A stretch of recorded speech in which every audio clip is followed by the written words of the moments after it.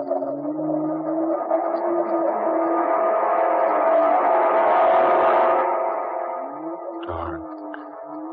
fantasy.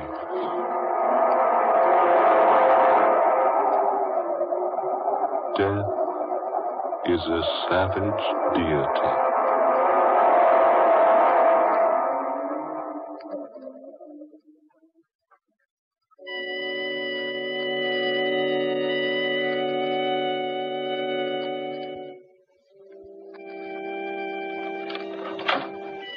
Is that you, Dolores? Yes, Warner. Don't stop playing. I heard the music coming from the conservatory, so I stopped by. What are you playing? Just a simple melody of my own. So weird. I thought possibly you were playing a dirge. A dirge? Yes. Or Andrews. I fear neither dirge nor prayers nor candles burned on the altar will do Andrews any good. Oh, Warner, what made him do it? He was always so happy, so full of the love of life. Why did he do such a thing? He was blind. He couldn't stand the thought of being without the use of his eyes, so... Yes, but if only... I cautioned him. Over and over again, I warned him to take care of his eyes. But he wouldn't listen to me. Now he's dead. Poor Andrews. I suppose you and James will postpone your marriage a while, Dolores? Yes, I think it best, don't you? It wouldn't be quite decent to have a funeral today and a wedding day after tomorrow, would it? I wouldn't permit it in my home. And this is still my house, you remember. Oh, now, who's that? Yes, come in. All right, Alma, what is it? Beg your pardon, Miss Jarvis. All right, out with it. Don't stand there stammering. Yes, Miss Jarvis. It's for Miss Dolores. Mr. Harvey's here. Oh, Jim said he'd drop by. Shall I show him in here, Miss Dolores? Yes, please do. Yes, ma'am. By the way, Alma. Yes, ma'am? How does your head feel today? Not so good, ma'am. It ached me all night long. I didn't get much sleep to speak of. Perhaps you should go to a doctor, Emma. I did, Miss Dolores. Yesterday. He said there was nothing wrong with me, but I know better. My head hurts something fierce all the time. Oh, I'm sorry. Thank you, ma'am. I'll show Mr. Harvey right in. Hello. Hello, Jim. Oh, Dolores, my dear, you look tired. How are you, Miss Jarvis? Very well, thank you. Oh, Jim, I'm glad you stopped by. We've rather had the doldrums around here the past day or so. Yes, I know. I thought I'd stop by now and be here for the funeral this afternoon. Poor Andrews. You loved him too, didn't you, Jim? Yes, dear. I guess I did. I've known Andrews almost as long as you have. Well, all I can say is I warned him again and again. If he'd only listened to Auntie, me... please. Jim, let's go outside and get some air. I've been in the house all day. All right, dear. You'd both better stay around close. I may need you. All right, Warner. We'll probably be in the garden. Very well. Oh, Jim. Yes? Remember about the lily pond? Oh, yes, of course I will. It's dangerous, you know. Be careful of it, Jim. Don't get too near to its edge. Yes, I'll remember. Come, dear.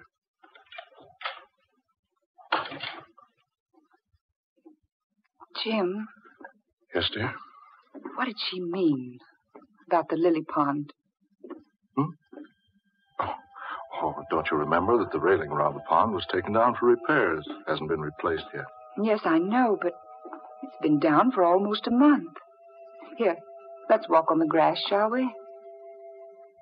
Why does she remind you about it now? Well, she probably doesn't want us to fall into it and soil our pretty clothes. But she seems so insistent. She said it's dangerous for you to be careful of it. For you not to go too near its edge. You, Jim, not me. Oh, she meant both of us, silly. She just addressed me because she wants me to take care of you. Does she? Why, of course she does. What do you mean? Jim, I've had the impression for a long time now that she doesn't want us to be married. Oh, nonsense. She's delighted. No, she's not delighted. But Dolores... I've wanted to tell you this for a long time. But I've hesitated to say anything. I thought I might have been mistaken. Now I know it's true. She hates you, Jim. Juana hates me?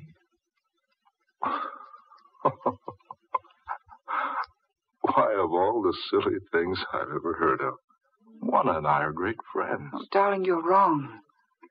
Juana has no love for you. I don't know why, but she'll be perfectly delighted if you and I never marry. Dolores. Jim, I want to be married just as soon as we possibly can. Then I want to go away from here. Away? Where, dear? I don't care where. Just so it's someplace else, anywhere but here. But, darling, I thought you loved this place. Love it. I despise it. Dolores. I do, Jim. Oh, darling, I'm so upset. There's something terrible going on around here. I don't know what it is. But it was responsible for Andrew's death. Darling, how can you say that? Because I know. You know what? There was nothing wrong with Andrew's eyes. What? No. Nothing at all wrong with them. But he went blind. The autopsy proved it. Well, that's why... I know. He died blind, yes. But I went with him to an optometrist about a week ago. Andrews had perfect vision in both eyes, and no sign of defect or weakness. But, Dolores, that's not possible. I know, but it happened. But how? How, dear? I can't answer that. Oh, Jim, look out. Good Lord. Oh, dearest, the lily pool. You almost walked right into it. Yeah. Yeah, I thought it was over farther to the east end of the garden. I don't know why we should be so frightened of it. It's quite shallow. Even if one of us did accidentally fall in, we'd only get a bit wet. Is that all that would happen? Jim, what do you mean? I wonder. Come on, dear. We'd best be getting back to the house. I want to brush up a bit before the crowd begins to drift in.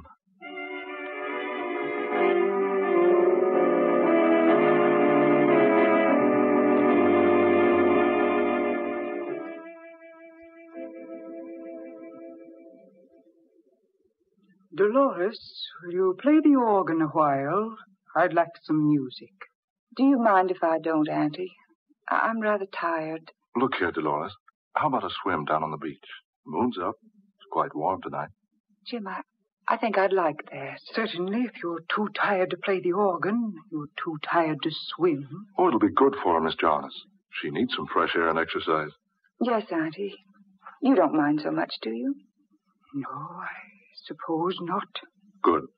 Is there a suit in the men's quarters of the bathhouse I can use? Yes, you'll find several there, James. Take your choice. Oh, fine. Come along, Dolores. No, let's not go that way, Jim. Let's take the back door and cut through the garden to the bathhouse. All right, dear. We won't be long, Auntie. Just a plunge and we'll be right back. Very well. Oh, James. Yes, Miss Jarnes? Remember about the lily pond. Oh, yes. Oh, all right. It's still quite dangerous, you know. Don't get too close to its edge. You may fall into it. Yes, all right. We'll be careful, Miss Jarnes. We can see it all right in the moonlight. Come on, Jim. There. You see? She keeps reminding you about the lily pond. Oh, well, that just proves she doesn't want anything to happen to me. I told you she doesn't dislike me. Jim, don't you think for a moment she doesn't. She dislikes you terribly. I think she even dislikes me. But why? Good heavens, Dolores. She took you in when you were a mere infant, less than 3 years old. She's kept you. Clothes, a fine home, everything. Yes, I know. And still she hates me. Dolores, I don't understand. If you've known this all along, why didn't you say something to me about it? Because it's just recently she's changed. I don't know why she's changed, but she has. Well, dear, suppose we forget everything for a while. This has been a trying day for all of us. Come on. I'll race you down to the bathhouse.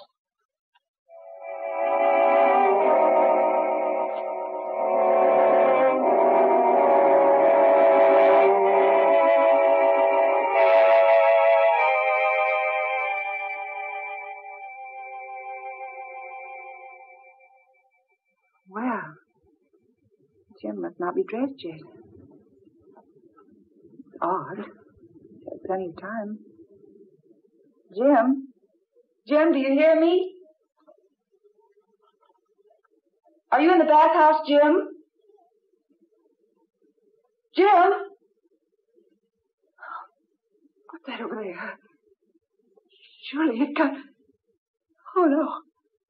Jim? Jim! The lily pond. His head beneath the water.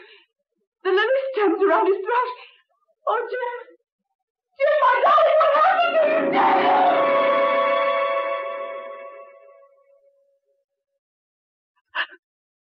Please, try not to think about it. It's all over now, and there's nothing to be helped by thinking about it. But how did it ever happen to him? Dolores, you heard the coroner's verdict. Jim must have wandered over to the lily pond while waiting for you to finish dressing. He apparently stumbled and fell, striking his head on a rock, becoming unconscious. He fell with his head under water, and it strangled him. Oh, it was so sudden. If I'd only been a little quicker dressing, I might have saved him. Don't think of that, dear. We can't help what's happened. Lie still, dear. I'll answer it. Hello? Yes, Mr. Evans? Yes? Very well. I'll come to your office right away. Yes, within the hour. Very well. Goodbye. Oh, Dolores, I'm sorry, but I'll have to leave you a while. That was my lawyer, and there's some very important papers I must attend to immediately. I'll be all right, Auntie. I'll send Almain to take care of you. But I'm afraid she won't be of much help. She's been complaining of headache constantly, night and day.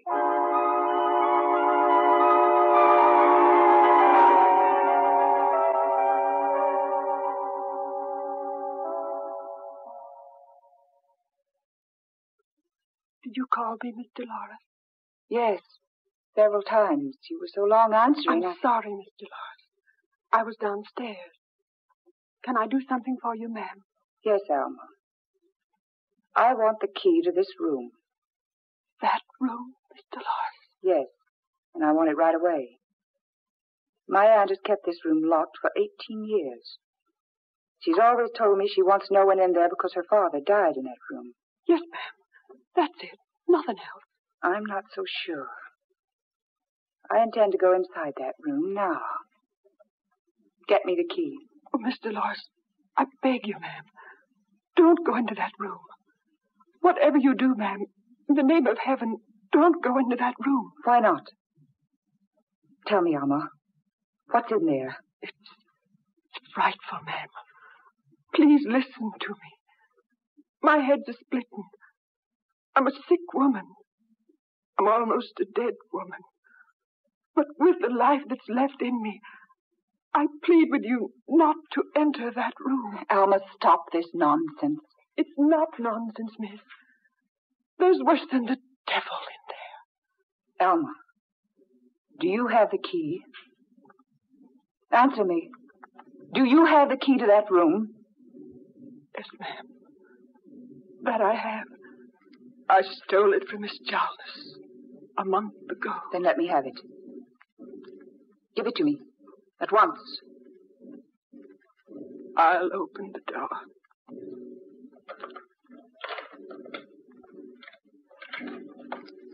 There you are, ma'am. I'll turn on the light. Why? Well, this room is empty. Nothing here but an old table covered with a huge black cloth. That's all, miss. Come now. Let's shut off the light and lock the door. No. Wait a minute. What's on that table? Please, Mr. Lawrence. Don't go near that table. I want to see. I ask you not to, Miss Dolores. Dolls. 4 little dolls. Each about 12 inches tall, lying here on the table. Please come away, Miss Dolores. Good heavens. This doll looks exactly like Andrew's. Look. Lying there on his back, with a common pin stuck squarely in the middle of each eye. He went blind, Miss Dolores. Good heavens.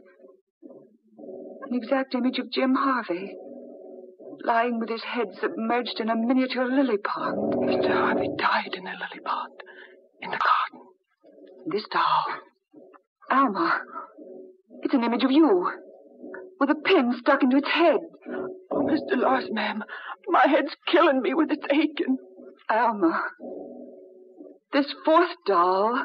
It's you, Miss Dolores. With another pin stuck into the doll's body so it pierces the heart. Don't you feel pains in your heart, Miss Dolores? Alma, what in the world does all this mean? It's witchcraft. Witchcraft? Black magic. But I don't understand. It's Miss Chalmers, your aunt. First, she convinced Andrews he was going blind. Then she convinced Mr. Harvey he'd die in the lily pond. And now she's trying to kill me with a headache. And you with a heart attack. But how? How? They use it where she came from, miss. Where she came from years ago. Where was that? Haiti. Haiti? Yes. When you've got an enemy in Haiti, you want to get rid of him. You make a doll that looks like him. You put hair from his head on the doll's head.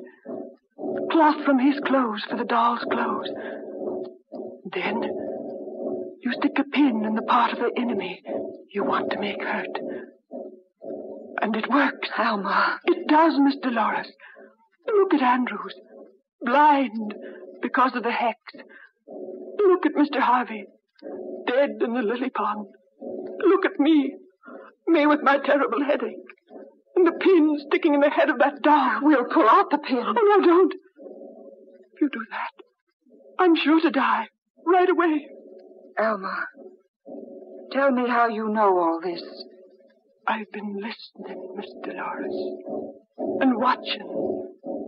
For years, I've been watching and listening and... Oh, Miss Dolores! Alma! Alma, what's wrong? Alma, speak to me. Are you all right? Alma! She's dead.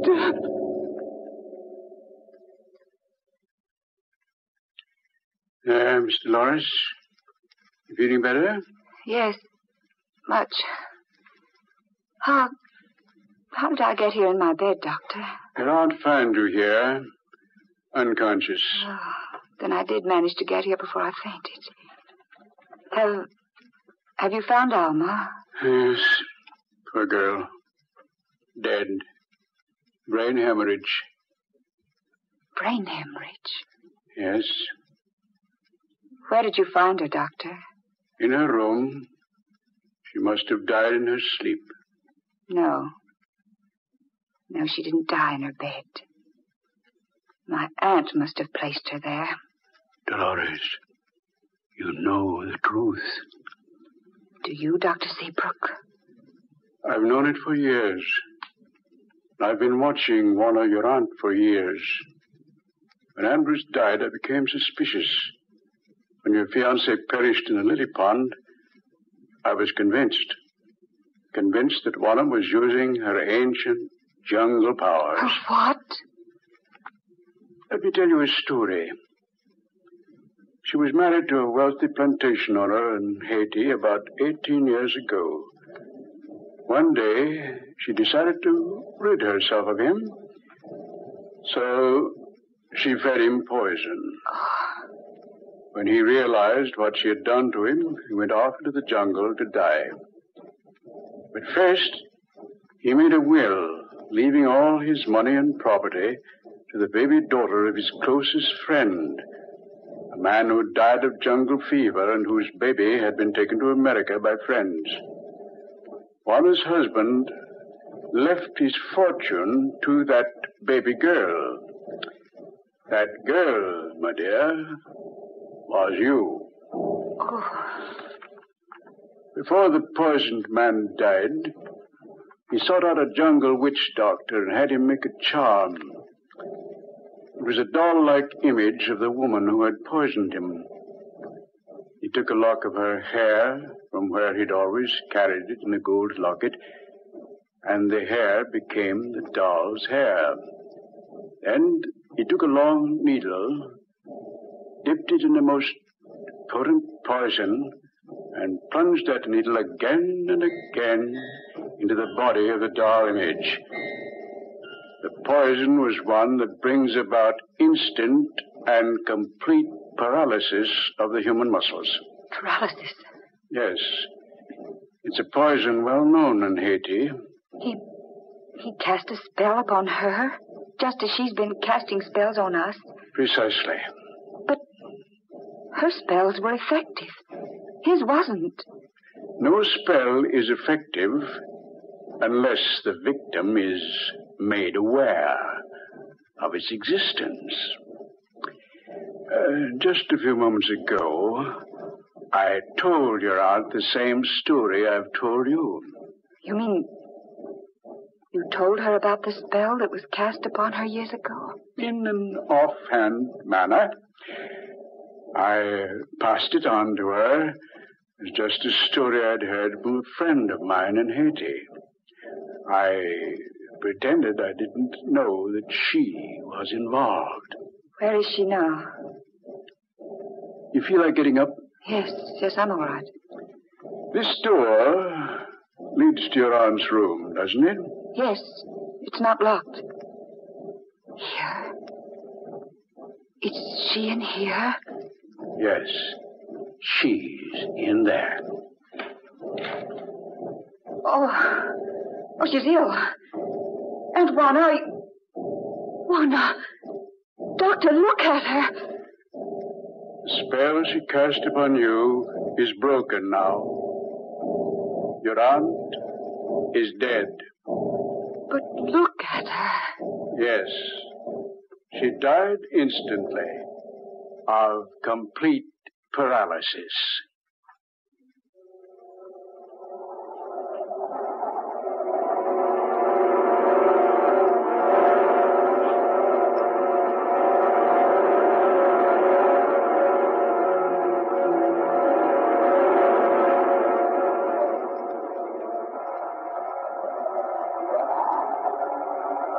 Death is a savage deity.